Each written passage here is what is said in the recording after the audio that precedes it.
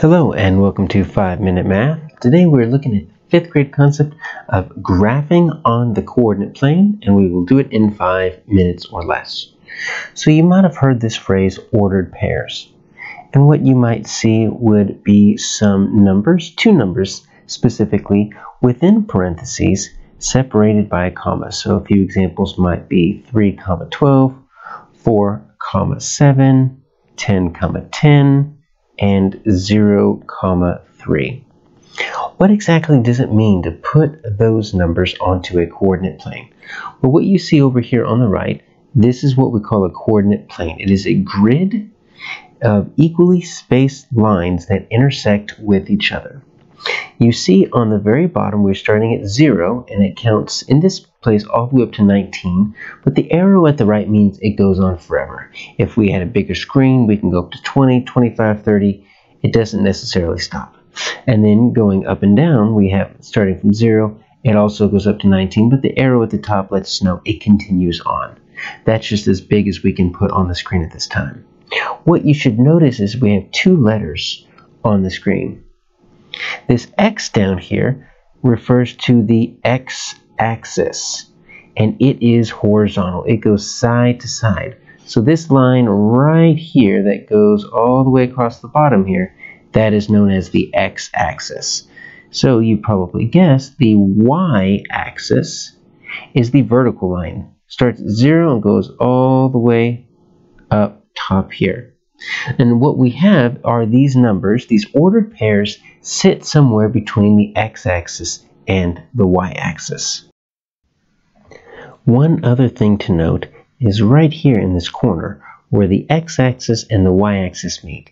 That is called the origin. That has a very specific name because its coordinates are 0, 0. Because on the x-axis it is at the 0, and at the y-axis it is at the 0. So it is where the x-axis and the y-axis meet. So if we wanted to put some of these ordered pairs onto our coordinate plane here, what we do is we look at the first number first. And if you think alphabetically, the first number, 3, is going to refer to its x-coordinate.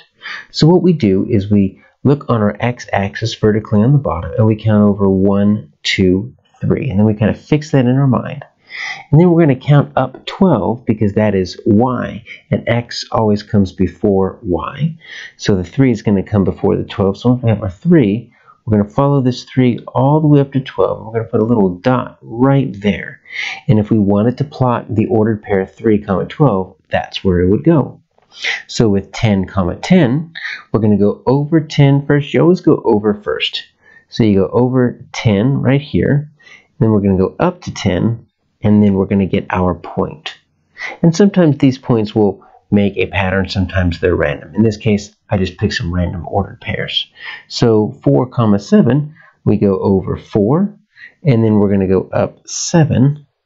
Now, this last one, 0, 3, we go over 0, which means our answer is going to be on this y-axis because it is at the 0 x-coordinate. I didn't move over at all. I'm going to go up 3, but 0, 3 actually sits right there because it's actually on the y-axis.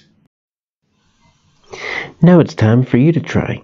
I've plotted 1, 2, 3, 4, 5 different points on the grid. Go ahead, take a piece of paper, and write out the coordinates that match those 5 points. When you have your answer, go ahead and unpause the video and check your work. We'll start with this first point right here. It is on the intersection between the x and the y-axis. So hopefully remember that coordinate is 0, 0. Remember it has a special name. It is called the origin. This dot right here, you see it's on the same line as the 7 on our x-axis. So it's going to be 7, and it's up 1, 2, 3, 4. So that's 7, 4. This dot right here, if you trace the line down, it is over 11 and it is up 10. So we can call that 11, 10. We have right here, we have 4, 15. And then our final one way out here on the side is 18, 16.